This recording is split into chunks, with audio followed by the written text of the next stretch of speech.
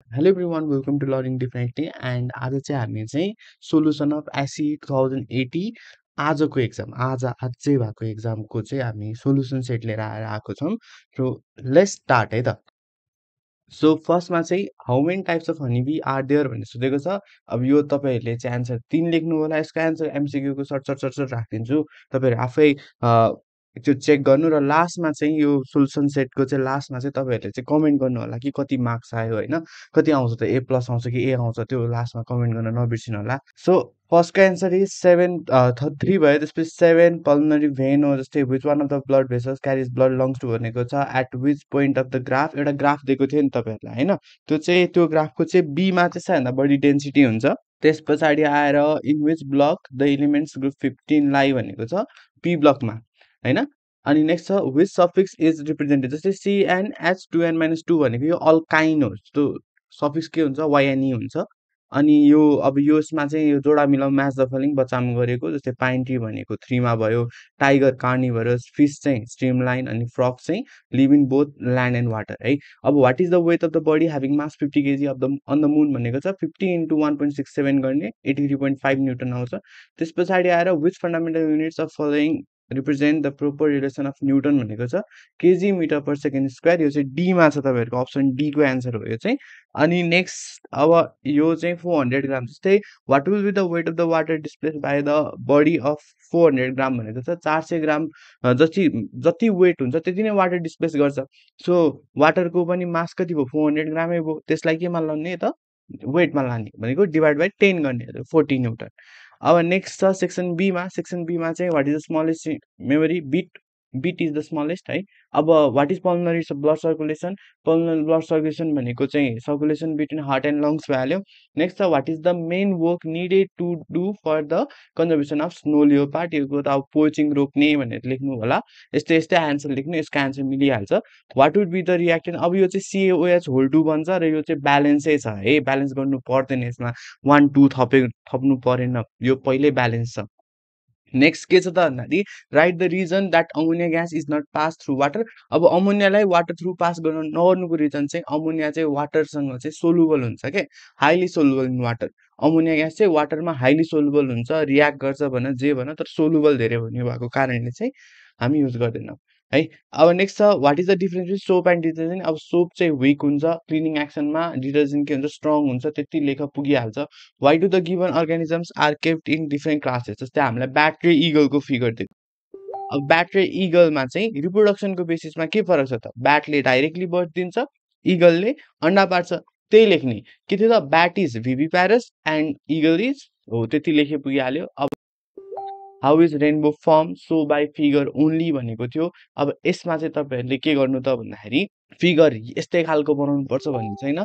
Okay next छ if a student है त, if a student can not read the letters written in the, यो त question तपाईँहरूले देखिसक्नु भएको छ, आज भर्खर गरेर आउनु भएको। त्यसको एन्सर थियो सर्ट साइटेडनेस है।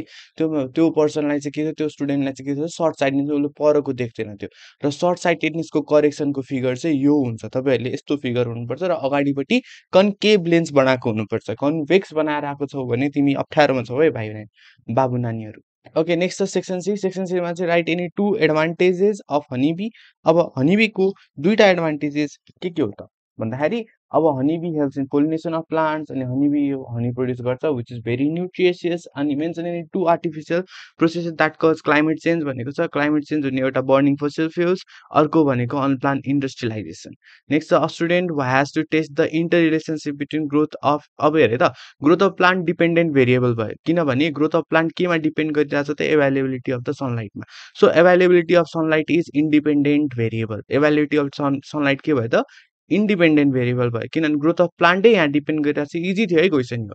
त्यस पछाडि कन्ट्रोल भेरिएबल के लेख्छौ त, कन्ट्रोल भेरिएबलमा चाहिँ तिमी लेख्छौ सोइल टाइप एन्ड कम्पोजिसन अनि अमाउन्ट अफ वाटर, यो चाहिँ कन्ट्रोल भेरिएबल भयो। यतिमै हो एन्सर तपाईँहरूको, यतिमै 2 मार्क्स आउँछ है। अब नेक्स्ट छ डोमिनेन्ट क्यारेक्टरिस्टिक्स र रिसेसिभ क्यारेक्टरिस्टिक्समा डिफरेन्स के छ त।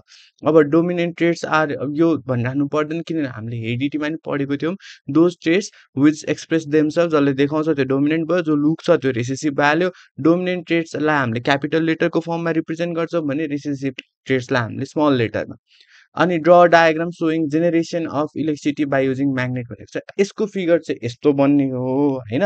तपाईँहरूले चाहिँ यस्तै खालको अलिकति आइडिया दिएर यस्तै नै डिट्टु फोटोकपी बनाउनु पर्छ भन्ने छैन। यस्तै यस्तै हुनुपर्छ। जस्तै यता र यता म्याग्नेट हुनु पर्यो, यहाँ बिचमा कोइल हुनु पर्यो, त्यति त बनाउनु भयो होला। तपाईँहरू सबैको मिल्यो यो होइन। अब नेक्स्ट छ to dams are being made. अब हेर यो क्वेसन चाहिँ अलिकति घुमाउने खालको थियो। जस्तै कि दुईवटा ड्यामहरू बनायो अरे, एउटाको बेस चाहिँ 6 फिट छ अरे, अर्कोको बेस चाहिँ कति त 8 फिटको भने अब त्यो दुईटा मध्ये कुन चाहिँ बढी लङ लास्टिङ, कुन चाहिँ बढी टिक्छ त भन्दाखेरि जसको बेस ठुलो छ त्यो बढी टिक्छ होइन। The dam with 8 foot base is more long lasting then 6 foot. किनभने as विनो P equals to SDG liquid pressure हो, त्यही भएर चाहिँ बेस जसको ठुलो छ त्यसैले त्यो प्रेसरलाई विथस्ट्यान्ड गर्न सक्छ। यस्तै खालको एन्सर लेख्नु भएको छ भने 2 मार्क्स पाक्यो है तपाईँहरूको। पकाउन केही 2 मार्क्स पाक्न केही गाह्रै भएन। Next study the graph of hypothesis भनेको छ। यो चाहिँ अब तपाईँहरू एन्सर मात्रै हेर्नुहोस्। यसमा एउटा ओपन युनिभर्स, क्लोज युनिभर्स, जस्तै कि यस्तो हुन्छ के यो माथि ग्राफ। तपाईँहरूको ग्राफमा माथि गएको लाइन चाहिँ के कसको भयो त ओपन युनिभर्सको भयो, बिचमा पर्या फ्ल्याट युनिभर्सको, र यस्तो घोप्टेको चाहिँ के हुन्छ क्लोज युनिभर्स हुन्छ। र यिनीहरूमा चाहिँ तपाईँहरूलाई डिफ्रेन्स सोधेको छ त्यहाँनिर। जस्तै पी र आरमा चाहिँ के डिफ्रेन्स छ, जस्तै पी र आर भने पछाडि यो पी भयो, क्लोज युनिभर्स चाहिँ पी थियो र यो चाहिँ आर, यो दुईटामा डिफ्रेन्स के छ भनेर सोधेको छ। P is different from are because in case of the close universe big crunch of the universe is predicted. जस्तै क्लोज युनिभर्समा चाहिँ के हुन्छ त बिग क्रन्च हुन्छ भनेर पढेको थियो। अनि ओपन युनिभर्समा बिग क्रन्च भन्ने थिएन। ओपन युनिभर्समा त कन्टिन्युअस एक्सपान्सन हो नि त, हो त्यही लेखेको हुन्थ्यो। तपाईँ ठ्याक्कै यही लेख्नुभयो होला, अर्को कुनै लेख्नु भएको छ भने पनि मिलिहाल्छ, केही अप्ठ्यारो परेन है। अब right a balance chemical equation of the relation between water and the compound form by. अब हेर त यो क्वेसनमा चाहिँ वाटरसँग चाहिँ यस्तो एउटा कम्पाउन्ड रियाक्ट गरौँ भने जस्तै जो चाहिँ कसले बनाएको छ त एलिमेन्ट एटोमिक नम्बर 12 अनि अर्को 8 ले बनेको छ। भनेको मतलब atomic number 12 magnesium, atomic number 8 oxygen.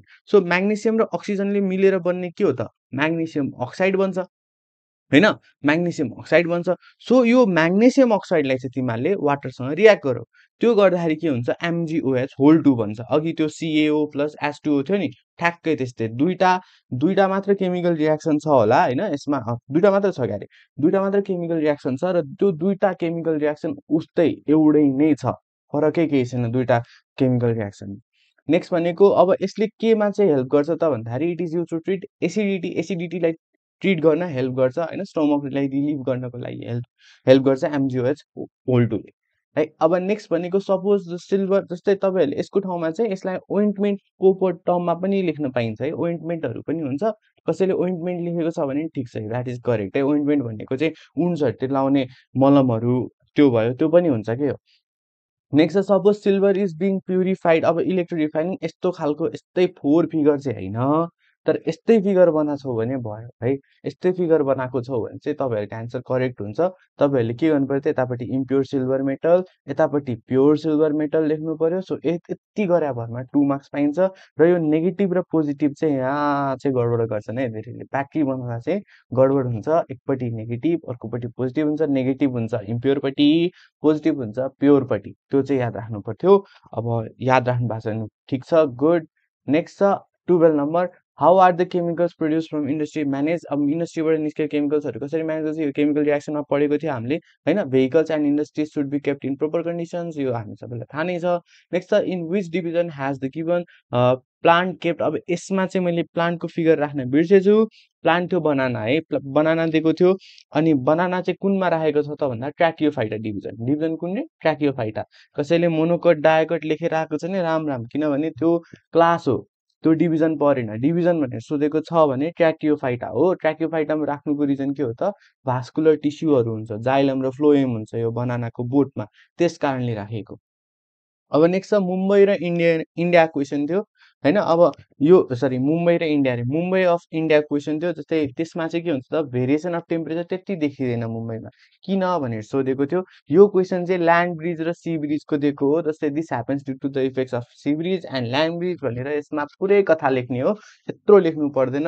यो सबै एकचोटि पढ्नुहोस् खर, तपाईँहरूको एन्सर मिल्यो कि मिलेन होइन। तपाईँहरूको यतिबाट चाहिँ तपाईँहरूले यति 50% मात्र लेख्नु भएको छ, यतिको एन्सरको 50% मात्र छ भने पनि तपाईँले फुल मार्क्स पाउनुहुन्छ, डोन्ट वरी है। सो यो एन्सर, यसको एन्सर चाहिँ यही नै भयो। होइन यो डेली साइकल सी ब्रिज र ल्यान्ड ब्रिजको डेली साइकल गर्दाखेरि चाहिँ मुम्बई अफ इन्डियामा चाहिँ त्यति भेरिएसन देखिँदैन टेम्परेचरको। ओके नेक्स्ट छ हाम्रो यो फिगर। अब यसमा चाहिँ तपाईँहरूले मिस्टेक चाहिँ के भेट्नुहुन्छ भन्दाखेरि एउटा छ सिए टावर लेखा चाहिँ सिए टावर नभएर सिएओ टावर हो। अनि अर्को मिस्टेक चाहिँ यहाँनिर चाहिँ मैले चाहिँ केही पनि भेटिनँ, तपाईँहरूले केही भेट्नु भएको छ भने तल कमेन्ट गर्नु है त, किनभने मलाई चाहिँ यो अब अरू जस्तै अब एनएस3 हुनुपर्ने एनएस3 नै छ, यहाँ सिएओ टावर हुनुपर्ने सिएओ टावर छ, अब यो फिगरमा यहाँ के हो खालि थाहा छैन। अर्को भनेको चाहिँ यो मलाई चाहिँ के लाग्छ भन्दाखेरि यसमा चाहिँ सायद यो टिल्टेड नभएर यस्तो वेमा हुनुपर्छ भन्ने हो। बट मैले चाहिँ एउटा मात्र भेटेँ सिएओ टावर। तपाईँहरूमध्ये कसैले कुनै भेट्नु भएको छ भने प्लिज कमेन्ट है, यो चाहिँ मलाई पनि थाहा है। अब नेक्स्ट हेरौँ है त। होमोलोगस सिरिज अफ अल्केन दिएको छ, जस्तै कि यहाँनिर यो पहिला सुरु मिथेन दियो होइन, त्यसपछि इथेन दियो, प्रोपेन दियो, अब नेक्स्ट के दिन्छ ब्युटेन दिन्छ होइन, ब्युटेन दियो नि CH3 CH2 CH2 CH3 होइन। अब नेक्स्ट क्वेसन चाहिँ के भनेको छ भन्दाखेरि right the structural formula of the compound form by the removal of 1 H atom from 2 carbons of 1 and. भनेको यो चाहिँ हाम्रो ब्युटेन भयो है। यो फिगर बनाउने तपाईँहरूले यसको यो फर्म बनाउने यो के अरे फर्मुला बनाउने होइन, स्ट्रक्चरल फर्मुला बनाउने होइन। तपाईँले चाहिँ के गर्ने भन्दाखेरि जस्तै यो कार्बन र यो कार्बन, यो लास्टको दुईटा कार्बन, यो यतापट्टिको एउटा एन्डको दुईटा कार्बन छ नि, यो र यो, या त यो र यो जुन लिन पनि सक्यो, यो र यो कार्बनबाट चाहिँ दुईटा हाइड्रोजन गायब गर्ने, यो हाइड्रोजन यो हाइड्रोजन गायब गरिदियो। गर्ने बित्तिकै यो कार्बनमा डबल बोन्ड आउँछ नि त होइन। सो के हुनुपर्छ तपाईँहरूको फिगर भन्दाखेरि सी हुनु पर्यो, त्यस पछाडि यो अर्को सीसँग डबल बोन्ड, त्यसपछि दुईटा हाइड्रोजन यता, त्यसपछि हाइड्रोजन, त्यसपछि सिङ्गल बोन्ड हुँदै गरी यस्तो खालको फिगर बनाएको हुनुपर्छ। अब नेक्स्ट हेर राइट मोडर्न पेरियोडिक ल भनेको चाहिँ हामी सबैले थाहा नै छ, यो घोक्ने खालको क्वेसन थियो। अब next question right the name of any one group of metal भनेको चाहिँ any one group of metal तपाईँहरूले alkali metal, alkaline earth metal group लेखिदिनु, ग्रुप लेखेर अल्काली मेटल्स लेखिदिनु, त्यसपछि 7A मा पढ्ने हेलोजन्स भइहाल्यो। अब atomic size gradually decreases as we go from left to right, तपाईँहरूले इन्क्रिज लेख्नु भयो भने यो डिक्रिज हुन्छ है, घट्छ। नेक्स्ट के छ त एक्सप्लेन हो analogue signal with concept map and it's application भनेको छ। कन्सेप्ट म्याप यही भयो एनालग सिग्नलको। अब यसको एप्लिकेसन बुकमै छ, तपाईँहरूले पढेर जानु भएको थियो होला। र यो क्वेसन चाहिँ अलिकति अप्ठ्यारो खालको लागेको थियो हाम्रो स्टुडेन्टहरूलाई पनि, मेबी होप राम्रै गरे होइन गर्न चाहिँ। बट यो क्वेसन चाहिँ अलिकति उनीहरूलाई अप्ठ्यारो लागेको थियो। जति पनि क्वेसन्सहरू छ तिनीहरूमध्ये चाहिँ यो 18 नम्बरको क्वेसन लङमा आएको, यो चाहिँ अलिकति उनीहरूलाई गाह्रो भएको भन्ने कम्प्लेन थियो होइन। तर कन्सेप्ट म्याप चाहिँ हाम्रो कति बुकहरूमा पनि थिएन कि, त्यस कारणले पनि अप्ठ्यारो हुनसक्छ। अब नेक्स्ट छ right any two differences of the following pairs, जस्तै कन्केभ र कन्भेक्स लेन्सको यो डिफरेन्स भइहाल्यो। त्यसपछि डेन्सर र रेयर मिडियमको तपाईँहरूले भिडियोलाई पज गरेर हेर्न सक्नुहुन्छ तपाईँहरूको एन्सर कतिको चाहिँ राइट भयो भनेर। अब नेक्स्ट हेरौँ अ म्यान पिज हो, यो चाहिँ अनहाइजेनिक खालको क्वेसन थियो अलिकति होइन। यो के खाएर बनाएको थियो क्वेसन थाहा छैन मलाई। What is the reason that the PAN has such condition भनेको छ, प्यानमा एन्ड्स किन आयो, प्यान्टमा होइन प्यानमा, प्यानमा एन्ड्स किन आयो त्यस्तो खालको क्वेसन थियो। यसमा चाहिँ the man is suffering from diabetes, डायबिटिजबाट सफर गरेको थियो भनेको द्याट मिन्स डायबिटिजबाट सफर गरे हो भने डायबिटिजलाई एक्सप्लेन गर्ने। मैले चाहिँ यहाँ छोटो एक्सप्लेन गरेर चाहिँ यति मात्र गरेर पुग्दैन, अलिकति बढाइ चढाइ भन्नुपर्छ है, मैले चाहिँ यति मात्र गरेँ।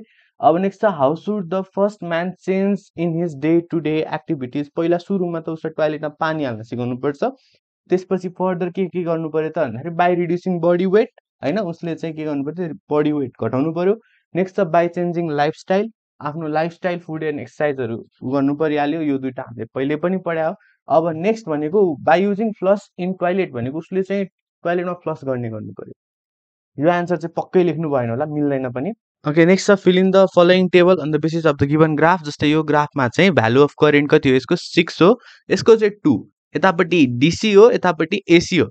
अर्को डेली क्यापिटल्स भन्दैछ कुन चाहिँले डिसी है डाइरेक्ट करेन्ट, अर्को भनेको condition of poles of current. अब यसमा चाहिँ यो चाहिँ सिङ्गल पोल्यारिटी हो, यसमा चाहिँ के हुन्छ सिङ्गल पोल्यारिटी डिरेक्ट मतलब करेन्टको डिरेक्सन चेन्ज हुँदैन भनेको, पोल्सको कुरा गरेको। नेक्स्ट चाहिँ यसमा चाहिँ कन्स्ट्यान्टली स्विचेस है, स्विचर लेखेर चाहिँ एस हुन्छ लास्टमा, switches from positive to negative. अनि devices in which it is use भनेको यो चाहिँ डिसी मोटरमा, यसमा ट्रान्सफर्मरमा, एसी ट्रान्सफर्मरमा युज हुन्छ नि होइन। अरू पनि डिभाइसेसहरू थुप्रै छन्, यतापट्टि रेडियो लेख होइन, यतापट्टि टेलिभिजन लेखिया होला कसैले होइन, जे लेख तिमीहरू। नेक्स्ट छ एनी वान सोर्स भनेको छ, यसको सोर्स ब्याट्रिज हो होइन, अनि यसको सोर्स के हो त हाइड्रो इलेक्ट्रिक पावर प्लान्ट्स।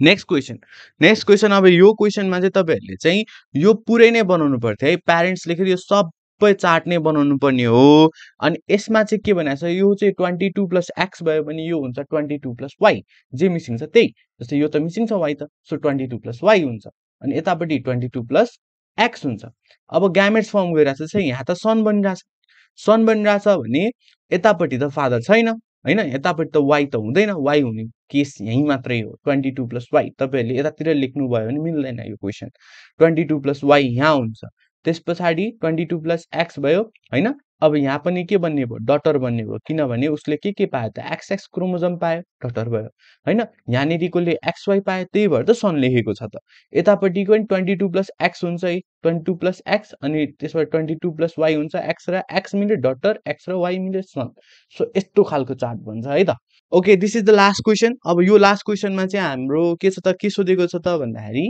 यहाँनेरि in which heavenly body it is easier to lift object कुन चाहिँ हेभेनली बडीमा अब्जेक्टहरू उचाल्न सजिलो हुन्छ भनेर सोधेको छ सीमा हुन्छ सीमा किन त भन्दा यसको एक्सिलेरेसन ड्यू टु ग्राभिटी कम छ यसको ग्राभिटेसनल पुल कम हुन्छ ग्राभिटेसनल पुल कम हुने बित्तिकै कुनै पनि अब्जेक्टको त्यहाँनेरि जत्सुकै मास हो त्यसको वेट चाहिँ के हुन जान्छ घट्न जान्छ वेट चाहिँ कम हुन्छ कम्पेरिटिभली स्मल हुन्छ त्यस कारणले हामीले सीमा चाहिँ सजिलो लिफ्ट गर्न सक्छौं कुनै पनि अब्जेक्टलाई नेक्स्ट भनेको द अब्जेक्ट विल फल फास्टर इन हेभेनली बडी ए किनभने हेभेनली बडी ए मा चाहिँ acceleration produce in the falling body is more 25 छ नि त्यहाँ त 25 छ that is more than that of be and C B र सी को भन्दा बढी छ त्यस कारणले due to more electricity the velocity of the body increases and reaches the ground first in A भनेर तपाईहरुले लेख्नु भयो होला सो तपाईहरु होप तपाईहरु सबैको एक्जाम चाहिँ राम्रो भयो हैन अब यो भिडियो तपाईहरुलाई मन पर्यो भने लाइक गर्नुस् अनि आफ्नो जति पनि साथीहरु छ तिनीहरु सबैलाई शेयर गर्नुस् हैन अनि भिडियो लाइक पनि गर्नु लास्टमा चाहिँ तपाईहरुले चाहिँ कमेन्ट गर्न चाहिँ नभुल्नु आफ्नो कति मार्क्स आयो त भनेर कमेन्ट गर्न चाहिँ नभुल्नु होला so thank you everyone have a nice day and भोलि तपाईहरुको सामाजिक छ त्यसको लागि अल द बेस्ट अब जुन तीनटा होला एक्जाम बाँकी तपाईहरुको हैन सो त्यसको लागि चाहिँ एकदमै म पट्टिबाट धेरै नै अल द बेस्ट हैन एकदम खतरा गर्ने है त थ्यांक यू